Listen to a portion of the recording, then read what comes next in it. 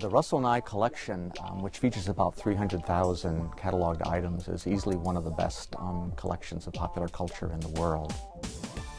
The Sunday School book collection began some years ago after Russell Nye made his original donation. We're in the section where we have a lot of our 19th century Sunday School books.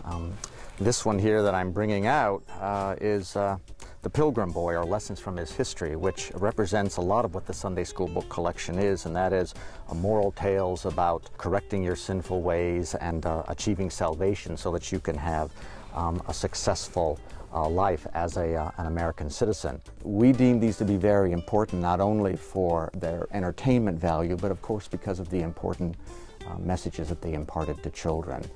These were messages that had value shaping content dealing with poverty, dealing with death and dying, dealing with slavery, but they were also opening up an entire world to them during a century of great change and turmoil.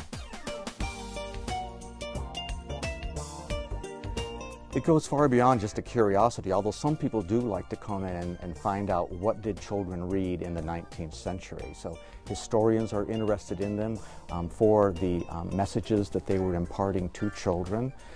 We have educators who like to come in and see the kinds of books that children were using.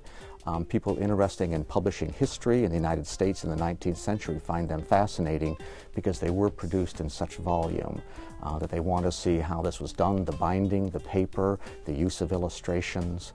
So all that is important to people studying 19th century history, education, and publishing history.